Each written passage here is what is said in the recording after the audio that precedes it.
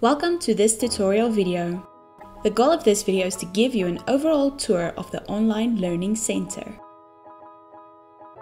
Start by navigating to the Learning Center's URL learning.goodx.co.za. You can choose to log in as a guest or as a recognized user.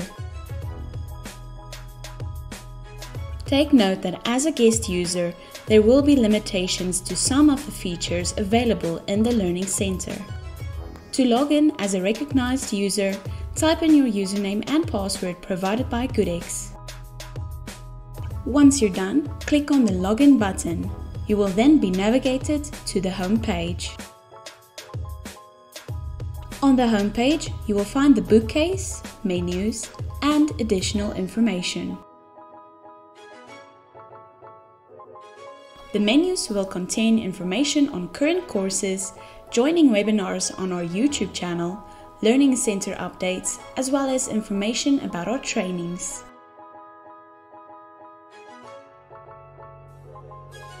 Underneath the bookcase, you will find additional information such as the Learning Center tutorial videos playlist, printing manuals, new features in a nutshell, and other handy information.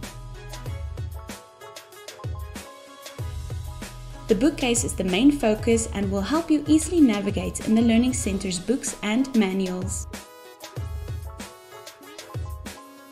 Notice that the bookcase is divided into sections, headings, icons, and colors which will assist in your navigation. The specific books are divided according to their specific business process diagrams. Hover over the icons at the top to easily differentiate between the types of books as they will be highlighted.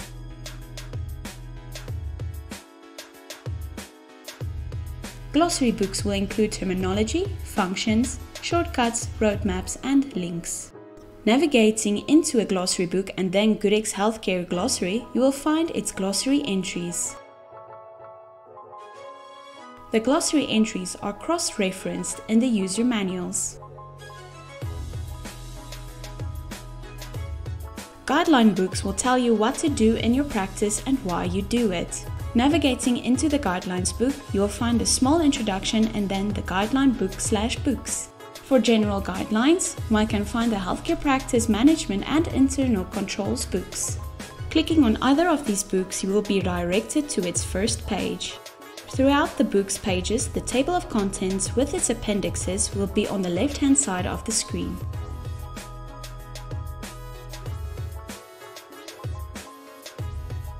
To navigate to a specific user manual, start by going to the bookcase on the home page. Click on the relevant book under the correct section/heading in the bookcase. In the book, you will find the critical business process diagram, headings, roles responsible, webinar links, user manual links, and tutorial videos. Each section of the process diagram is set as headings. As an example, under the Appointments heading, you'll find the roles responsible, the webinar link, and all the current user manual links. The user manual links cover each function that falls under the specific heading/section. To read the user manual or to watch the tutorial video, click on the relevant user manual link.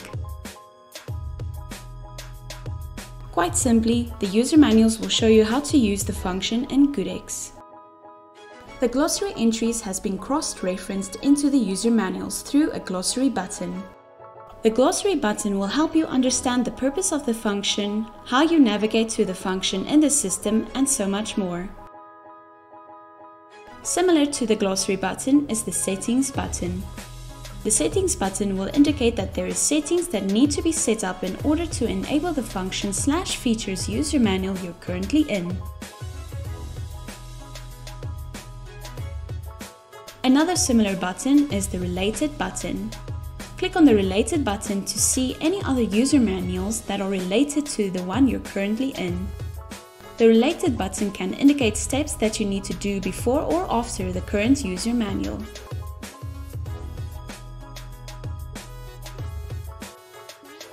Next, you might see a tutorial video about the function of which the video has been embedded from our YouTube channel.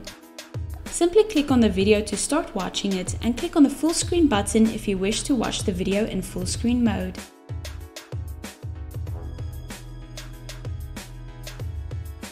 Finally, the step-by-step instructions with screenshots will follow. Lastly, for those who have registered for GoodX's online courses, you will be enrolled for a course's content. This will include printable course material, video series, a questionnaire and feedback form, as well as takeaway documents. Take note that a different login is required to access online courses, which is provided once a participant has registered for the respective course. These logins are set per online course, so keep an eye out for new courses. For more information and to register for online courses, visit our website and navigate to the Training tab and select Online Courses.